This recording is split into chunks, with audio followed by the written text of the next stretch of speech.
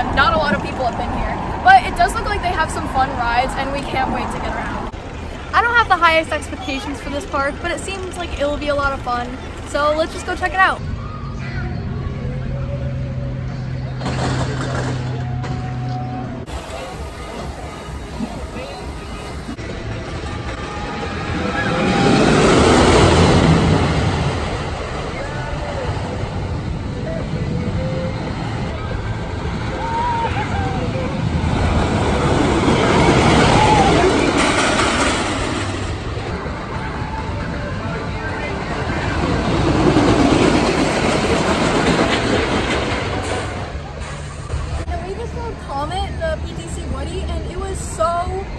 Like, it blew me away. I didn't have any expectations at all, and then there was so much airtime. It was so good. It wasn't that rough.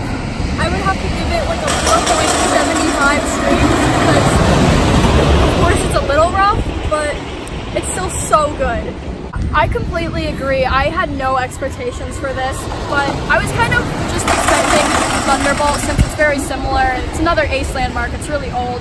But it was so much better. It had great airtime, great laterals. I would probably rate it a 4.5. So we're about to ride Alpine Bobsled, our first ever bobsled coaster. So let's see how this goes.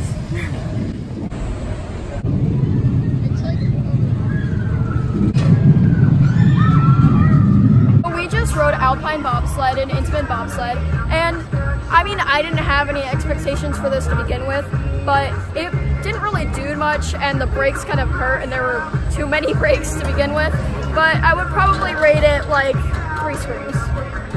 Yeah, that was like a 2.5 screams. It was so long of a wait. It was, oh my god, we had to wait almost an hour, and then the ride wasn't long. It kind of hurt, like the brakes, but I don't know, I would ride it again if it was like a minute wait, but not almost an hour, so that's it.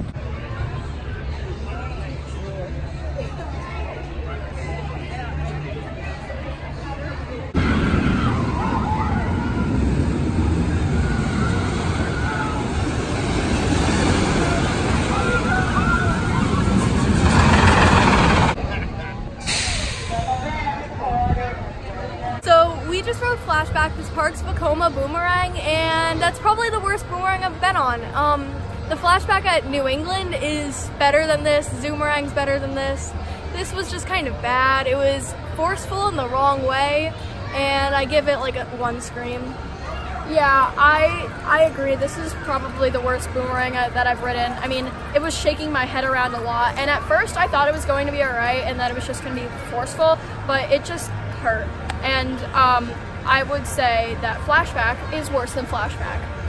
So yeah, I'd rate it like 1 scream. I hated it. It was bad.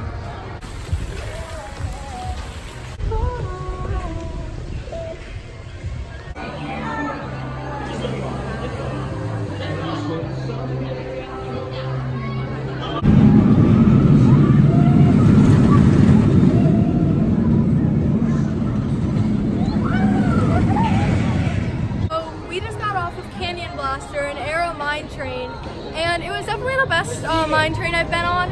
I've been on Runaway Mine Train and Cedar Creek Mine Ride, and it still wasn't good, but it was the best, so I don't know, like 3 screams.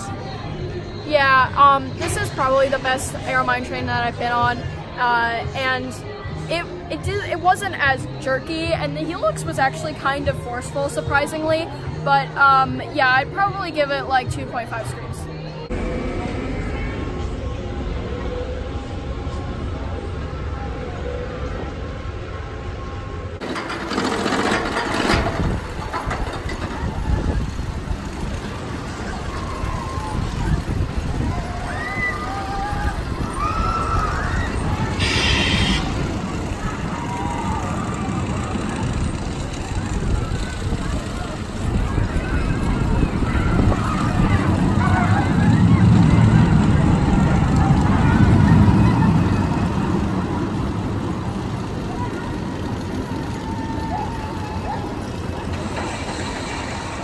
Just got off of Steam and Demon and Aero Custom Looper, basically just a clone of Corkscrew, and it was so bad. I hated it. It was a lot worse than Corkscrew. My ears are really red. I don't even know if you can see it, but it was just awful.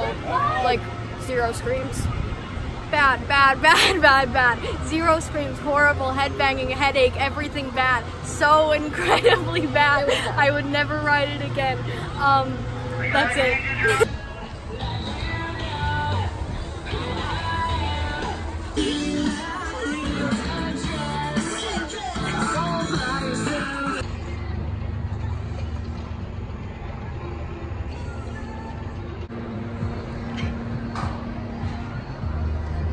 So we're leaving Great Escape, and I'm really glad that we came here because it was a lot bigger and a lot nicer than I expected, and there was a ton of theming and a whole storybook area I had no idea about, and lots of greenery, and yeah, it was a really good park. Not the best rides, but I would probably come back sometime in the future.